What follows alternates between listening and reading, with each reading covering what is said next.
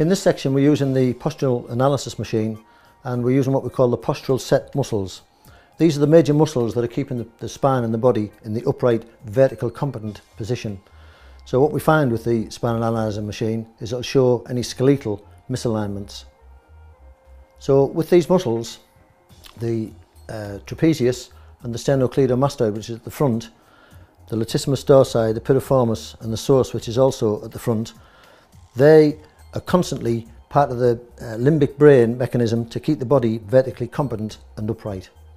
Any stresses that are imposed on the body always affect the sacroiliac joint, which is basically the junction between the iliac bone here and the sacrum, which is basically here. The latissimus dorsi immediately has to try and delimit the vertical assault on the body, and it will start to pull and lock this shoulder and lock this first rib as the body's first attempt to coming back to vertical competence.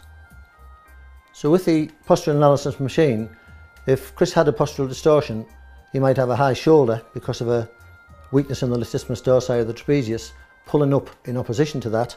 The piriformis trying to correct the pelvis, the psoas and the sternocleidomastoid muscles also trying to correct.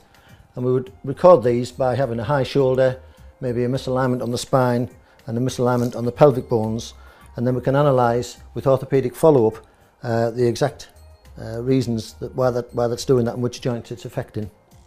So we've got the spine, the upright spine, and from the back obviously it appears straight, but from the side it has three curves in it, which again are very important for the competence of the upright bipedal man. The psoas muscle comes from the front of 5 lumbar vertebrae, and actually it's the only postural muscle that's actually attached to the annular disc material, so therefore when there's spasms it can not only produce misalignments in the spine and the pelvis, but can also pull a disc out of position, producing what we would call classically a slip disc.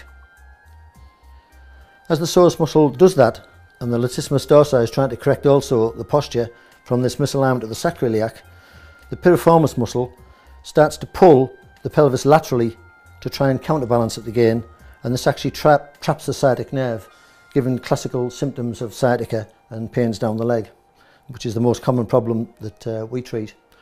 With the postural analysis machine, we can measure again these misalignments and also the weight distribution on the bilateral scales, so that Christopher would measure on one side a different ratio of weight than on the other. That shows that he's actually tipping his body and twisting his body in proportion to the verticality of the spine.